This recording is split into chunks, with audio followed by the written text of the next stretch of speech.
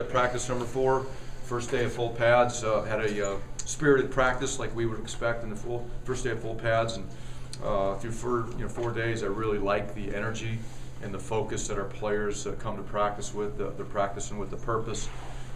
We're further ahead defensively than we are in the other 2 phases of the game in spring practice. We don't do a whole lot of special teams scheme work. It's more fundamental stuff. But defensively, we've got a lot of players back, and there's more consistency with the scheme, on defense. So obviously we're ahead, and I like the direction that unit is going. We're getting better at a lot of things on offense. Every day we go, we're getting better at something little that makes a big difference in our success. But like where the team's at, we got competition Saturday coming up this Saturday. It'll be our first opportunity to really scrimmage. We have some competitive drills for winner-loser day this Saturday, so we're excited about that. As we continue to progress through spring ball, excited about Student Appreciation Day and getting students here in the bubble and fans to come see our team. And obviously, you guys know about the big announcement with Big and Rich and Spring Fever and the spring game coming up on the 22nd. So with that, I'll go ahead and just open up the questions and I guess fire away. Chris, you guys added Raison Gross on Tuesday. What went into that decision? It's obviously his second stint with the football team. Yeah, I've known about him since we got here and know about the past and the situation that came up with a group of individuals. But through our homework and our research, he came back honestly and wanted another opportunity. And because of what he's been able to do here in school and with the wrestling team and through my conversations with Scott, he's done a great job, and we want to give him an opportunity to come out and see what we can do. It's spring ball right now is a tryout for him to see how he fits in with our team and our locker room and fits into what we're doing offensively. But great kid, I love the kid from what I know of him during our time here and the little bit that he's been over here, and excited to see what he can do here this spring. Chris, regarding the running back position, is your preference to have a bell cow, like a go-to guy, and I guess where does Gus Edwards fit in once he arrives? I can't make any comments about what Gus is going to do when he gets here because he's not here. Mm-hmm. And I hate to give predictions and say things about someone that it's never been on campus and we haven't really seen do anything other than the film from Miami. But running back wise, it's really running back by committee. When you play in a league like the Big Ten, you got to have more than one back. If you got one star, that's great, and then you feature the guy. But you've got to have multiple running backs so you can make it through not only a game but the season. And hopefully that's what we're trying to build is depth at our running back position. And I like the way those guys are practicing right now. I mean, I think through the first 4 days of spring practice, they're really practicing harder and with more focus, and their execution at running back is a lot higher than it was at any point last year. Chris, how are the Mitchell brothers adjusting, coming along? What are you seeing from them so far in practice? I think they're doing a great job. I just talk about Amir first because he's been here longer. He was here all fall. It was a tough fall for Amir because he was sitting out, couldn't practice. He was on a scout team. Just true freshman stuff that you go through with him at practice. But he's really matured. He's really bought in. The thing I love about Amir right now is his competitive spirit. When you look at guys that are competing every single day, I don't know if we have a player out there that's competing more than Amir every single day. And really proud of him and the progress that he's made and the maturity that he's shown in the time that he's been here. And he's coming to work every day. Duop is just at a different level. I mean, the guy's a grad transfer. He's been through 4 years of football in the SEC.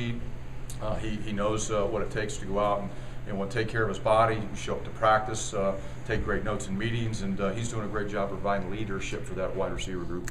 Building off Sam's question, whether it's those guys or Jacob Bailey or whoever, do you sense your wide receivers maybe have an idea that this is a big time for that there's a big opportunity at wide receiver with all the guys that left after last year? I hope they do because we need some people to step up. I think the wide receiver group will look a lot different in the fall when we have Janarian back and we have some of the incoming freshmen that come into play.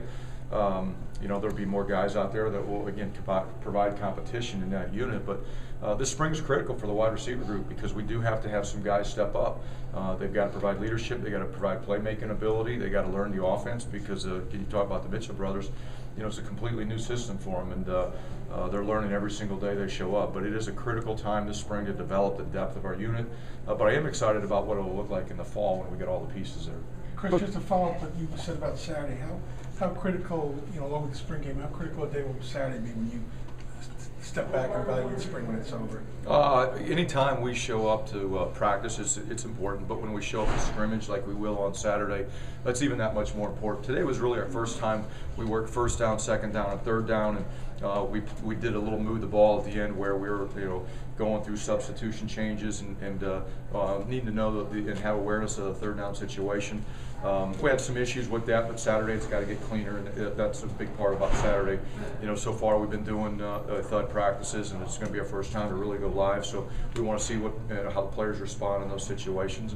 Saturday's going to be huge. Every Saturday is important when we scrimmage, even more so than the spring game, because the spring game we usually limit what we do and certain things we do on these competition Saturdays that we don't do in a spring game. So I'm looking forward to Saturday. I'm really pleased with the progress that we've made through 4 practices, but Saturday will be a big really challenge for our players, be a big evaluation tool for us to see where we're at. Coach, how have Miles and Nakia looked through the first 4 practices? They're getting better. Nakia obviously is further ahead than Miles because he's been playing tight end longer. Nakia's done a great job of developing himself here this offseason. He's bigger, he's stronger. He's practicing at a high level. He's demonstrating really good hands in the throw game. He's made some tremendous catches out there. I think offensively we're featured at tight ends more, so those guys are feel like they're more of the part of the offense, which obviously excites them when they show up every day. But I'm happy with what Miles has done with the switch over. He was selfless when he made that switch to help the football team, and it's really helping him because it gives him an opportunity to get a lot of reps, show what he can do, and help the football team in a different role. We're 6.5 minutes in, so now I'll ask about Gio. Yeah. How has he looked through the first 4 practices? No comment. No. Gio is progressing. It's no secret that you guys know this, and I've told you this. For us to improve as a football team, we have to improve the quarterback position. It has to improve in all areas. It has to improve from leadership, it has to improve from decision making, ball security, and just flat out production.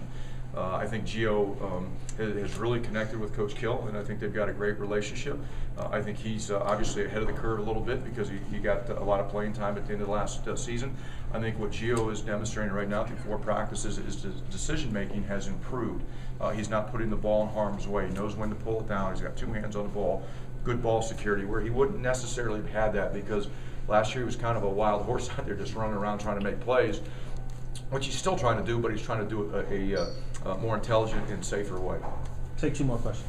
Coach, what can you say about those guys right now filling in the strong side linebacker spot with Tyreek out?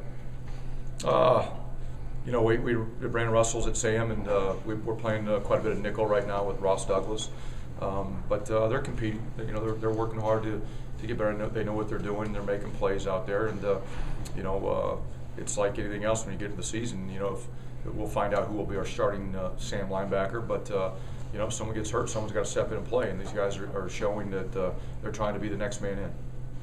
Do you encourage your recruits, the guys who have signed, to take in spring practice? And I guess, since everyone wants to talk about quarterback, Jonathan Lewis, how much does he show up?